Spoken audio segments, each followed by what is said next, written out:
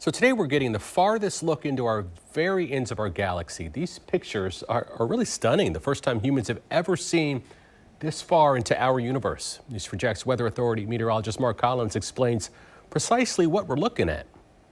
Today, NASA sent back some amazing pictures from the Webb Space Telescope, including this one here, which was shown to President Biden yesterday. But this is a deep field image. Basically, it represents a big entire view going back millions and millions of years, so that some of these red galaxies that you can see here, those are light pictures coming to us from about 13.1 billion years ago. And this is the farthest ever that we've had infrared imagery coming from a space telescope. This is pretty remarkable. This is definitely the hallmark here. This is called the Carina Nebula. It's about 7,600 light years away. And this space telescope is so powerful that it can cut through dust in the heavens, and it can actually see nebula that hasn't been discovered before. So this is actually a nursery for new stars forming, and they get so hot when they're brand new and they're forming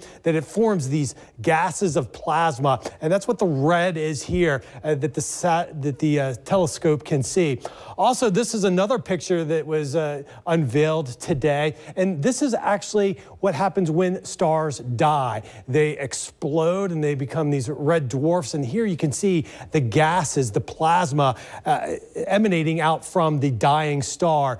The blue in this color is the ionized gas, and the red is the dust. And you can see on that image there on the right a binary star. If you look closely, you can see the two stars there in this picture that is about 2,000 light years away. And going out even much further, about 290 million light years, you're actually looking farther back in time.